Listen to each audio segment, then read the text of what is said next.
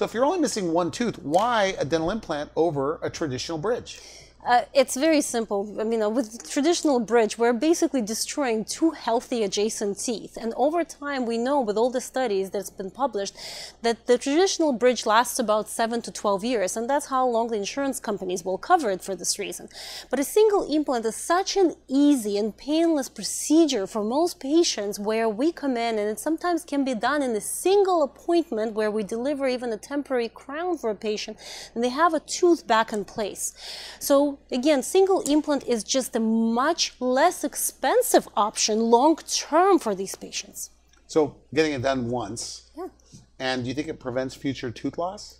Absolutely, because when we cut down adjacent teeth and we actually weaken them by putting a lot of force on them, unfortunately what happens with time is a lot of patients will get fractures in them, they'll need root canals, they'll get cavities. So it's kind of opening a can of worms. It opens up space for other implants to come, the second one, a third one, a fourth one. So single one is a much less invasive way to treat.